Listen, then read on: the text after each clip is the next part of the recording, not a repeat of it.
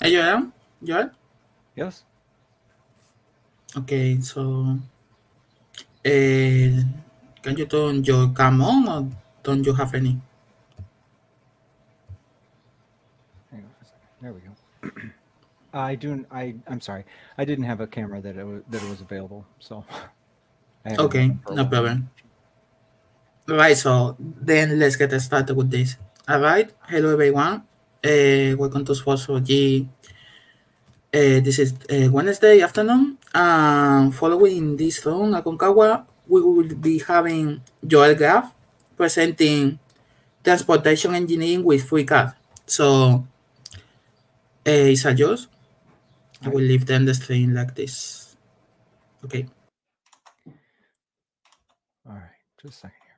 All right. Well, uh, and my name is Joel Graff. I'm a licensed professional engineer in the United States, and I work in transportation engineering, highway design, traffic signal maintenance. I've done a number of things in the course of my career. And a couple of years ago, we started getting into where I work, we started getting into 3D design for highway systems. And 3D design is something that's been a long time in coming to transportation engineering. It's something been very common in mechanical engineering and various other engineering fields, but in transportation, we haven't needed it so much. The problem and so one of the things that I've been involved with most recently is looking at an open source transportation engineering 3D CAD solution. And kind of the reason for that is because traditionally in transportation engineering, we've relied on generally 2D processes. In the early 90s, when we started moving into CAD based drawing, the translation from drawing on paper to drawing on CAD was one to one. There was really the skills were very transferable. It was very direct. Uh, but one of the drawbacks that happened with that, and we'll get to that in a second, is that you went from drawing on paper or vellum with pencils and ink to drawing on a computer. And not only did you have the capital cost of the computer, but you also had the licensing cost of the software. And so that represented a large shift then in the way we do design, which has since become more of a problem, especially with the advent of 3D design. Now, 3D design has given us a great deal of additional value in that we can do 3D scanning and grab data points for very large regions all at once and bring that in and use that for our terrain mapping, LiDAR, overhead flights from LiDAR. And we can use that in our geomatics or surveys components. Then from there, we can continue to do 3D facility design, like you see in the picture below, by simply drawing a cross section of the road and sweeping it down a predefined alignment to build our 3D road and then merging it with the terrain. And one of the long-term benefits to this is the ability to use BIM-like tools for life cycle maintenance. So not only are we doing the preliminary engineering and the highway design, but that model, once it's complete, then goes to construction. And all of the quantities are built into the model itself. There's no estimations. It's directly from the model. So contractors can build directly from the model. And then after that, in theory, as we maintain the road and prepare it for the next cycle of maintenance, we can update that model with changes that have been made to the roadway and use that as the starting point for the next construction project in the area. It's all fine and dandy, but it's really a bit of a pie in the sky type of plan. But it's pretty neat. The problem is that when we rely so heavily on these sorts of tools, we're relying on proprietary software. The market for 3D engineering and transportation engineering is controlled by principally two vendors. That's MicroStation and Autodesk. Their licensing for it is recurring and expensive, and it's very prohibitive. Prohibitive in that it's not available everywhere. It's not easily available to smaller agencies that might benefit from the ability to do 3D design, but don't have the budgets to support the licensing. And because it locks you into their proprietary data formats. Now, that's not as so bad of a problem as it was, say, 20 years ago, but it's still an issue. So, in the course of going through this, and I can tell you from my own personal experience with with one of the products, I found it very lacking in terms of being able to do genuine highway design in a 3D environment. It was very poorly suited for our purposes. I looked at this and I thought, surely there has to be something better. And so I started looking around, and I discovered FreeCAD. Um, and and uh, and I started to explore FreeCAD uh, because I realized that not only were the tools poor, but we were locked into these expensive licensing structures and these proprietary data formats. And it all just kind of sunk into me that, as professional engineers, you went to school, you learned your trade, you bought your materials, and you started doing design, right? And you could do design by your own ability, by your own hand. Nowadays, we have to pay a corporate interest for the privilege to exercise a profession, and that should not be the case. I should not have to pay substantial sums of money to any particular company or vendor just so I can do professional engineering. So that's really my impetus for doing this. But also, I want to develop a more intuitive system of doing highway design. So as I explored things and I came across FreeCAD, one of the things that really impressed me is that FreeCAD has all of the elements to build a comprehensive, free and open source transportation engineering solution. And I began developing this in 2017. The module is called FreeCAD Trails, and it's built right now entirely in Python. And there's been contributions by industry professionals from all over the world. So it's really been kind of a neat environment. There haven't been a lot of contributors, but there have been a wide variety of contributors for sure, in terms of where we're located and diversity of skills. Now, I was initially focused on highway alignment design, horizontal alignment design, and that sort of thing. And I was leaving surveys to another time because, frankly, surveys is not my area of expertise. And in that time, a fellow from Turkey, his name is Hakan, he goes by Hakan7, I think, on the forums, who's a geomatics or surveys engineer, stepped up and he started building a geomatics component for FreeCAD Trails. And let me tell you right now, geomatics is where it's at right now. He's doing some really incredible stuff, and he's integrating GIS, and we'll get to that in just a second. So FreeCAD Trails right now consists of 4 key elements: alignment design, swept path analysis, or turning template analysis. Those 2 elements I've developed, and then Hakan has worked largely on geomatic surveys. And then more recently, we've had a contribution for GIS and importing GIS tiling and mapping. So just to go over these components real quick, swept path analysis is just the ability to track a vehicle down an alignment and just see where the outer edges of the wheels and outer edges of the vehicle body track, so as to determine whether or not you're overrunning, curbs, or, bumping into things, or making a curve too tight that the vehicle has to turn into an opposing lane, that sort of thing. So the idea would be you'd bring in a completed 2D map or something of a 2D plan design of a highway, and then you would simply draw out your alignment and let the vehicle trace that alignment, as you see here in the animation. Auto turn, I think, is kind of the industry standard. It's Autodesk's tool. But just in a few months, between myself and a German contributor on FreeCAD, on the FreeCAD forums, we developed this sort of proof of concept swept path analysis tool. Right now it's kind of broken, but it does work. And it was really kind of impressive to see how quickly I was able to develop that using FreeCAD. Now I think I have to switch my screen share here. Where are we at? We're 12:37. Okay. Give me just a second.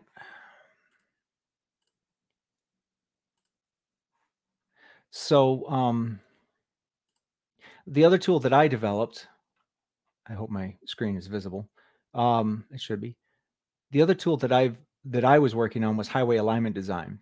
So this is an example of a highway alignment that I was able to import using LandXML format. This is actually a section of roadway that's not too far from where I live. And my goal here was to be able to develop an intuitive way of doing highway alignment design. And one of the things I discovered when I got into FreeCAD is that they're great at drawing lines on the screen, but every line exists as a separate object. And when it comes to editing highway alignments, you're doing a lot of changing and a lot of pushing and pulling and changing things. And the last thing you want to do is constantly creating new separate individual objects for every little section of roadway. So what I did was I developed a sort of intuitive tool that allows you to edit highway alignments. Oh, here, I got to bring up the Trails workbench. So I developed an intuitive tool that lets you help develop highway alignments. And you basically go into the tool. Oops, something. There we go. I've had issues making this work in Streamcast, so this may fail on me here. But basically, you go into this tool, and it highlights all of the points of intersection along the alignment. So these straight lines are the tangents of the alignment, and then the curves of the alignment. And by grabbing a single node, you can drag and you can, as you can see there, you can adjust the alignment. And now you see if I make an adjustment and my curves overlap, they turn red, indicating that this is not a valid movement. So here I can very quickly, easily, and intuitively readjust my highway alignment by grabbing basically any element along the alignment, whether it's the curve itself or points on the curve or maybe an entire tangent. And if I hold down a key, I can sit there and rotate the tangent and that sort of thing. And so this was the beginning of my work with FreeCAD Trails and developing an intuitive, easy to use highway design tool. Now this is only 2D. We're not even into 3D yet, but I really had to start from ground zero in order to do that. And I'm just really impressed with how FreeCAD has stepped up and really been able to make it easy for me to develop these sorts of tools. The next component is geomatics, and this is what Hakan has been working on. And as you can see here, this is an example file that he's developed where he has created the ability to bring in a 3D data set and skin it with a surface and be able to cut cross sections along it. So if I zoom in here on this 3D data set here and rotate it around a little bit, there we go. My rotation skills aren't so great, but here you can see there's the actual roadway, the roadway surface. And then underneath, these are the cross-section lines that he has automatically laid out. So if you switch to a top view, you can see how those cross-section lines interact with the roadway. And then, of course, for every cross-section line, there is a corresponding cross-section alongside. So, and this is a very traditional design approach for highway development, especially in surveys. So he's really creating in FreeCAD the way that we've always gone about doing surveys and highway design. And it's really, really fantastic to see. This is exactly what I would have had to have created if he didn't come along and do it for me. And I'm very grateful to have Hakan involved because really, like I say, right now, geomatics is where it's at. It's pretty impressive. Let's cancel out of this. He has the other thing he has, for example, these are also existing terrains that he's brought in. And right now he's working on methods to merge the proposed terrain with the existing, which is an important thing to be able to do. Create pads or cuts and fills and that sort of thing. He's also just recently enabled the ability to import completed surfaces from 3D CAD packages. Before it was you had to bring in the point set and build the surface in FreeCAD. But now if you've got the surface already in, say, Civil 3D or something like that, you can export it as a land XML file and bring it into FreeCAD as a complete surface, which that's really neat to see as well. As long as the land XML format is supported by a third party, according to the specification by a third party software, we can bring that data from that third party into FreeCAD because everything really lives and dies in land XML right now. Let's see. Oh yes. And then the other thing that's happened more recently, and give me just a second here. I need to switch back. That wasn't it. Here we go. I need to reshare a different screen here. Just bear with me. Window, this one. The other thing that we've been doing lately is we've been able to incorporate GIS into FreeCAD. And that has been the work of a user by the name of Dutch Sailor. He goes by Dutch Sailor on GitHub. And give me just a sec here. I'm trying to bring up there it is. And here on GitHub, you under his FOSS4G experiments folder, you've got examples of him using FreeCAD to import tiles in GIS. So here's a WMS, for example, or Web Feature Service, WFS, tile map service, web map service, and then, setting geographic locations, things like that. And there's some animated GIFs. He's also been working with Blender GIS to make it. He's also been working with Blender to make it work, and it's called Blender GIS there. So it's really impressive. Now I've tried to actually use this myself, and it doesn't work for me. And that might be because I don't have access to the servers that he's using. He says right at the get-go, this is prototypical. He only developed this just in the last couple of weeks. So it's brand new. I mean, very brand new right now. But it's really exciting to see this level of GIS integration into FreeCAD where we've never seen it before. So that's something I'm really excited about. And I'd love to be able to get that in to be able to use GIS tile mapping and stuff to lay out alignments and do things like that too. So FreeCAD Trails, it's been a long time in coming, but we're really starting to see some active development going on. And really what we're living on and dying on right now are contributors. We need people who show up and stay at it. My own time has been kind of tight lately, and I haven't been able to do the development I need to, which makes me a little sad. But I'm very glad that Hakan is doing there and that doing his thing, and that we're starting to see GIS integration as well. So with that, I really don't have much else to share. I realize I came up a little bit short of my time.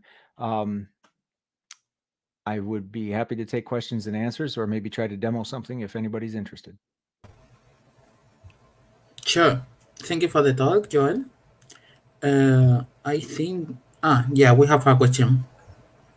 We can proceed right away. I think there is no problems. So the question is, why not using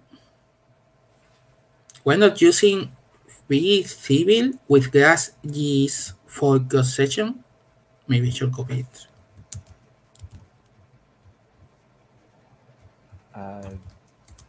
I copy it for you in the private chat because I'm not sure how to pronounce. Okay. Yeah.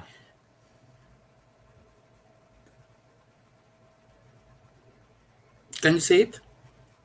Let's see. I didn't. Oh, hang on. I wasn't scrolled up.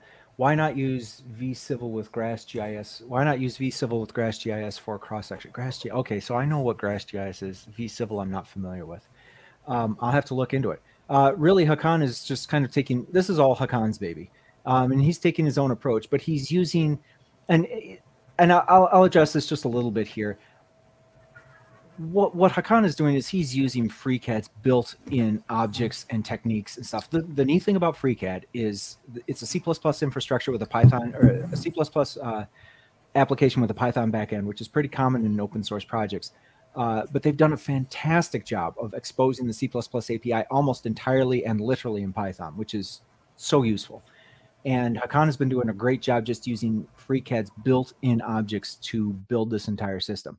Now, why not use vCivil with Grass GIS? Again, I haven't been involved in the GIS integration, so I can't speak to that. I'm not familiar with what vCivil is, but I'm going to look at it because now I'm curious.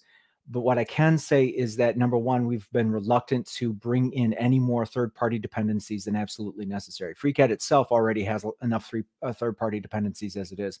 And as a developer, one of the things I've learned is the less you have to depend upon a third party for your code, the better off. So if we can get the job done well enough using FreeCAD's built-in systems, it's certainly the preferable way to go. But again, I can't speak to vCivil because I have no experience with it. Good question. All right. Thank you. Next question is, does integration with QGIS exist? Does integration with QGIS assist? Yes, that's it. Is it? I'm assuming the question is it helpful? If that is what the intent is. As far as that sort of integration goes, we're already working in lats and longs, and those sorts of things. So being able to incorporate QGIS tiles into our existing system is a no-brainer. Very simple. So I think it's, first off, I think the integration for this is going to go well. It's going to go very well. I think probably the integration of GIS is going to be one of the fastest, easiest wins that fastest and easiest wins that we're going to be able to have in this project, just because it's already a mature platform. And I think it's going to help us as we do development in other areas as well, partly because it's going to give a lot of aesthetic appeal, visual appeal to the work that we're doing. But it's also just going to be very useful for us as we develop our code base and develop new objects and features and stuff, because GIS will give us a way to sort of check ourselves as we go and make sure that what we're developing actually matches the real world. All right. Thank you. Next one is, it's possible to open existing CAD projects with FreeCAD? Is it open to? Oh, is it open to? Is it possible to open what kind of objects? CAD CAD projects with FreeCAD. Can you type that into the chat, please? Because I can't quite. Sure. I might not know what these objects are. Maybe I'm not sure existing how. CAD project. Okay, I thought you were like giving an extension or something. No, FreeCAD has its own proprietary data format, and it's actually just a zip file with with text files inside. We can import like STL files. So one of the neat things about FreeCAD is it will import a wide variety of data formats, just a very wide variety. It's really fantastic just in converting between data formats. So a lot of people have used it just for that.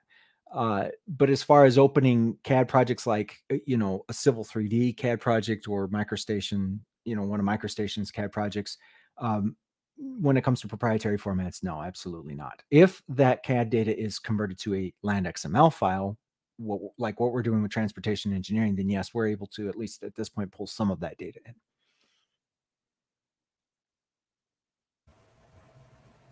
Thank you very much. And last question. What about data storage and sharing between FreeCAD and GIS? Yes. I missed the first half of the question. Something about. Do I sound laggy or I don't know? I can't hear myself. I'm copying it for you. I'm sorry about data storage and sharing. Okay. What about data storage? What about data storage and sharing between FreeCAD and GIS? Right now, as far as if you're talking about real-time interactivity between FreeCAD and GIS, as long as there's a Python backend on the third-party thing, a bridge can be built. I've seen people use Inkscape to draw vectors in real time, import them into FreeCAD, and you can see FreeCAD be manipulated as you do the work in Inkscape. So you can share data directly and literally if you take the time to build a Python bridge between the two applications. Otherwise, right now, when you're talking about bringing data in from GIS, you're talking about importing static files. So if the file updates in GIS, you're not going to see that reflected in FreeCAD. As far as data storage goes, I'm not exactly sure what that refers to. Okay. Thank you very much for answering the questions. We don't have any more. Okay. So I guess that we can finish here. Thank you for the talk, Joel. I guess that we will see you around in FOSS4G, right? Thank you. Okay. Bye-bye. Bye.